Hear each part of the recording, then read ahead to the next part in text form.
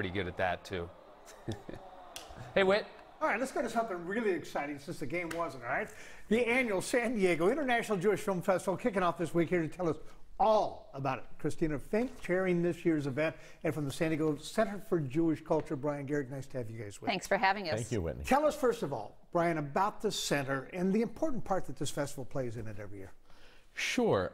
The San Diego Center for Jewish Culture is San Diego's largest local institution dedicated to promoting the Jewish experience through the arts. And our San Diego International Jewish Film Festival is really the high point of our season. It's our largest Jewish cultural event, and actually San Diego's largest Jewish cultural event, where we get around 15,000 people annually. Let's sell some tickets. Christina, okay. All right. Tell us about the festival.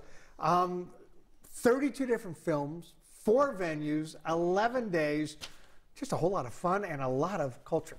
15 narratives, 17 documentaries. I hope you noticed the word international in our title. Sure. The films hail from around the world.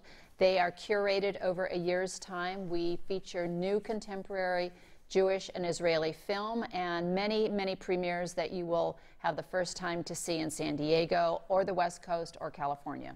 And we didn't go over this initially, but I'm just curious as we talk.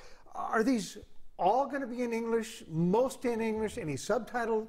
Many are subtitled, which reflect the 18 countries from which they hail. So that's a privilege and a challenge, and really adds to the depth of the storytelling and film as an art. All right, Brian, you guys have made it easy, too, and how to find out what's going on and where and when. You got a new app. Yeah, we have a new app. It's fantastic. You can browse schedule of all the venues, all the films. You can watch video clips from the upcoming films, and you can also purchase tickets on there as well. Speaking of, there's the information right in front of you, and needless to say, besides the films, there's also a lot of stuff going on. Got the Bruin View, we've got all kinds of special events, correct? Right, and opening night is a beautiful film called It Must Be Schwing. It's about the 2 Jewish founders of Blue Note Records, with a lot of music history, jazz history, Jewish history, American history. It's just a great way to kick off our festival. Well, you've been working on it for a whole year. The time is now. It kicks off on Thursday. Thank you for being here. Have a great event. Thank you so much, Whitney. All right, guys. Back to you. Yeah, nicely done. Well, coming up on the news at 4 this afternoon, gearing up for more rain, especially during the evening.